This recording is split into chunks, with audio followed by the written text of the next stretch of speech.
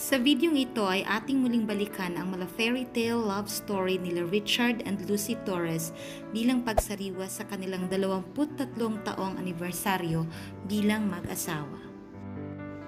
Taong 1993 nung si Lucy ay nakilala ng isang talent scout at pinakiusapan na maging commercial model. Tutol si Lucy at ang kanyang ama sa ideya na ito, ngunit payag naman ang kanyang ina na siyang nagsilbing daan upang tanggapin ni Lucy ang offer. Top secret pa noon na si Richard ang kanyang makakatambal hanggang sa nagkita sila sa unang story set. Napansin ni Richard na di mahilig si Lucy sa carrots at sinabing, "Try them, they're good for the body." Kinain lahat ni Lucy ang carrot kahit di niya ito malasahan.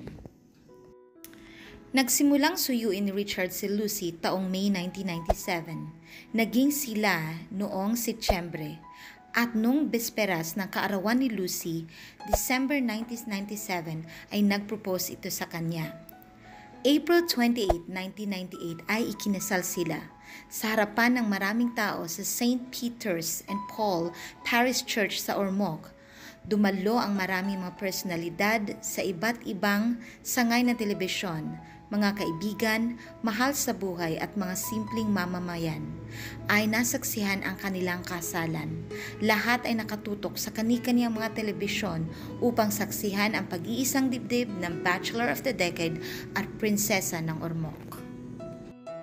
Makaraan ng 2 taon ay nabiyayaan sila ng isang magandang anak na babae na si Julliana na ngayon nga ay 21 years old na. Fast forward, 23 taong makalipas, sina Lucy at Richard ay isa pa rin sa mga paboritong mag-asawa ng lahat sa Philippine show business. Ibinahagi ni Lucy sa YouTube account ni Richard na anniversary special na may 2 siyang ritual sa tuwing kanilang anniversary. At ito ay ang kumain ng ubi ice cream na may halong Sprite at ang paggamit niya ng kanyang MAC Russian Red lipstick na siyang ginamit niya noong kanilang kasal. Sino nga ba ang mag-aakala na isang commercial na Lux Shampoo magsisimula ang kanilang love story? At doon din pinagtagpo ang isang prinsesa na sa murang edad na 12 taon ay crush na ang kanyang idolo. Marahil ito ay tadhana. Mensahe ni Lucy kay Richard sa larawang ito, "Here we are, that one night in December at my parents' home. It was during this trip you made to Ormoc City that you proposed to me.